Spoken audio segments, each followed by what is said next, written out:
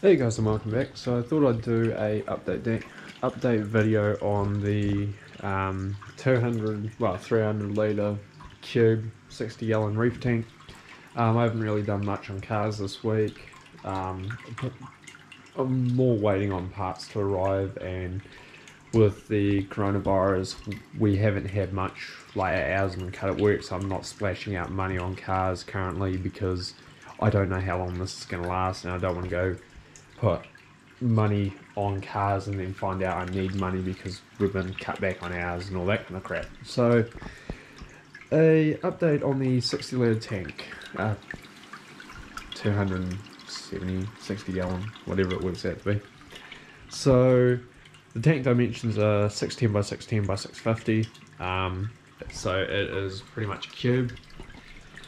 Rock wise, there's a fairly large amount. I never even weighed the amount of rock we put in the tank. I just sort of like the scapes, so that's what I set with. Tank's a bit stirred up at the moment because I did a wood change. We've got our little clownfish, netted by a glass cleaner, but he's been with me for 2 years now in different tanks. He was in my triple tank setup I had when I was living at home. Then I moved him into a 50 litre nano, and then the nano, because of certain issues with the house, where it got a lot of fresh water in it from storms, from a leak in the roof, the nano sort of crashed, and I decided I sort of didn't neglect the tank, but I didn't want to throw the money at it because I wanted to set this tank up, and I sort of just turned around and decided to stuff it and set this tank up. So I've got a coral box light which I've had for a couple of years now. Hasn't really done much work for me. It was on a couple of tanks that were temporary quarantine setups and all that kind of crap. It was wireless, but as you can see, the wireless plug here is gone. It broke off, and the attempts we made at refixing that issue failed. It runs dual fans on the top for cooling. I'm actually going to replace these with better fans because I find it still gets quite hot.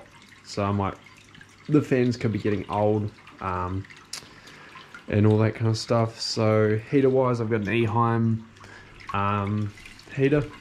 I've got a Coralbox ATO setup that I'm going to be running. Skimmer is a Deltec 400. So I'm still messing around with this skimmer. I had issues with lots of micro bubbles in the tank, and then I've slowly been tuning it over the last few days to get it right. If you'll be able to see in there, but that's sort of how they work. They're a hang-on back. Oh, just the height. Bastard. I have to reset that. They're a hang-on back skimmer, so they just clip to the back of the tank and hang down. Water changes, I'm doing 20 litres a week. I'm dosing Aquaforest Bio S because the rock was cycled for a couple of year in a bucket in a big container, but just to be safe, I brought some Bio S. It was quite cheap. I'll put a link to this in the description below. Parameter wise, everything is doing exactly what it should. So the next update I'll actually go through testing and a few other things. I'll probably put some stock in it in a week or two's time once I'm a bit happier. The clownfish is only in there so I can shut the old tank down and clear that space so we can fix the issues that we've got with the house. Yeah, so hope you guys enjoy. This video's more a cheap large reef tank. Like, for the price I've seen people build 30 gallon nanos and things like that, I've built a 270 300 litre tank, and realistically it'll survive about survive. As long as you keep up your water changes.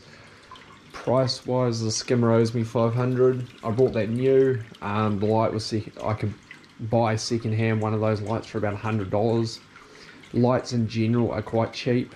The rock itself is probably the most expensive thing in the tank, realistically. The tank itself and the stand only owe me $27. I bought that on Trade Me. The hang on back phosphate reactor, which I haven't plumbed up, that owes me $20. ATO, which you do not have to have, they're about 160 from memory. I bought that 3 years ago. So you can set these tanks up on the cheap, and if anyone is interested in setting one up on the cheap, I'm happy to go out and buy the cheapest stuff I can to build a reef tank. And because cars are one hobby, but sometimes you can't afford to work on cars, and these are a continuous maintenance thing that you get to enjoy. They're nice. People walk through the door, they look at the tank and they instantly want to have a look at it. Kids love them, and they're just a great hobby to get into. So if anyone's interested in me doing a video on how to set up a cheap reef tank, just let me know in the comments and I'm happy to do it. I've set up tanks on a budget. My first tank I ever built, I was year 9 in college, so I was about 16 when I did my first tank. And then I set my old man's 1,000 litre reef tank up. I've set up half a dozen other tanks around the place. And I've had, with any hobby, you have your ups and your downs. My cars, for an example, I'll do 6 months of hard work on them, and then suddenly I'll stop working on them. Reef tanks are the same. I'll go really hard, have this awesome looking tank, and then for some reason I just lose interest in it.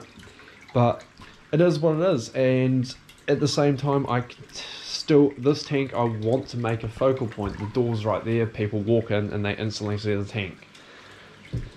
Power wise, I'm going to put a meter on it to see how much power it's using, and just do a full rundown cost video of this. As I said, car updates are coming. I've got gaskets and bits for the 20 det showing up, things that don't cost me a lot, and still going to make some content. The 33 that I did a video on this week, that's getting an update hopefully over the weekend. I'll put the new rims and super lows on it. Then I've got to find drive shaft end, and I'll go through the plans for that car. Currently I'm still 50-50 on what I'm going to do with it, and pretty much at the end of everything, so I've got to repaint the bumpers and that, which will be back to the factory colour. I'll sit down to a price breakdown of what the car owes me and how much I could get for it if I sold it. So hope you guys are enjoying the videos. I'm trying to mix things up a bit so I can keep content flowing every couple of days, because as you guys know, work on cars is not a consistent thing, especially when you're on a tight budget like I am. So appreciate all the support, and I'll catch you in the next video. Laters.